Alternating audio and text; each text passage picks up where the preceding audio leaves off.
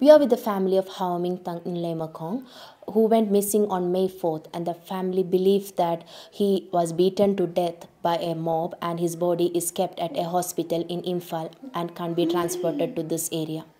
So, उस दिन क्या हुआ?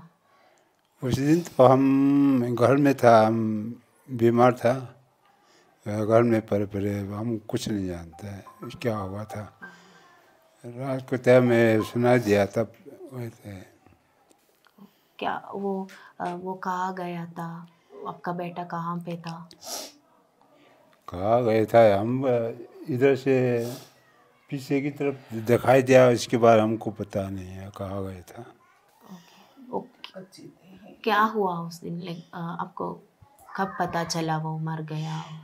तो रात होने वाला था, करीब 4-5 बजे करीब मालूम हुआ हमको। वो भी पूछ के तब पता चला। इधर क्या हुआ क्या नहीं हुआ हमको पता नहीं था, क्योंकि हम बीमार था, बिस्तर में पड़ा हुआ था। ऐसे वो डेड बॉडी अभी तक नहीं मिला हमको, दिखाई भी नहीं दिया। अभी तक नहीं मिला? नहीं। तो कैसे पता चला वो मर गया? वो गायब या मर गया, वो कैसे पता चला? ये मणिपुर अटैक किया हुआ ना, वैसे उधर गया था, फ्रंटलाइन में। उधर कैसे मरा ये तो इतना पता नहीं हमको। वो वॉलंटियर था क्या? हाँ, वॉलंटियर भी। फ्रंट लाइन में गार्ड कर रहा था। हाँ। ठीक है। FIR फाइल किया आपने? FIR तो हमको पता नहीं है किया नहीं किया। पुलिस को कंप्लेंट नहीं किया? कंप्लेन हम तो नहीं किया, हमारा गांव का मंत्री लोग को उनको सौंप दिया, कुछ भी हो आप लोग ये कार्रवाई आपको लोग कर दो बोल करके दे दिया मैंने। आगे हम पूछा भी नहीं और क्या हुआ क्या नहीं हुआ भी पूछता नहीं है। दुख तो ज़रूर है मगर हम इतना पूछता नहीं है हम तो। मगर किस कंडीशन में मरा ये तो पता नहीं हमको, क्योंकि हम घर में पड़ा है। सुबह के टाइम हुआ, हमको रात को पता चला, बस इतना ही है। वो कुछ भी पता है उसका बॉडी को कौन सा हॉस्पिटल में होगा, कहाँ लेके गया, वो सब पता है? तो पता नहीं, तो शायद रिम्स में है बोल के सुनाया है। ठीक है।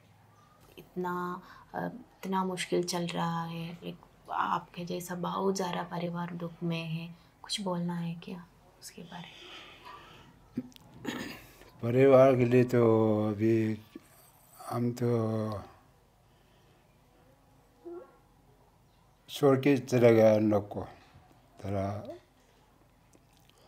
शांति मिलनी चाहिए, बस इतना ही है।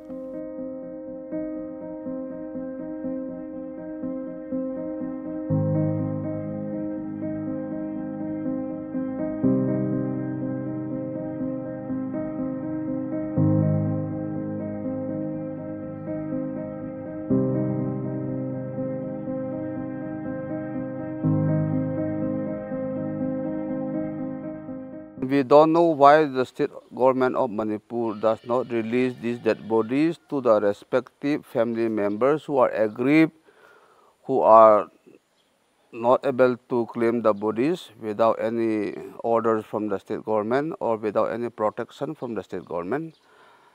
It is for the state government of Manipur to answer why the dead bodies are still lying there, why can't they release to the aggrieved families, what they are going to do with dead bodies.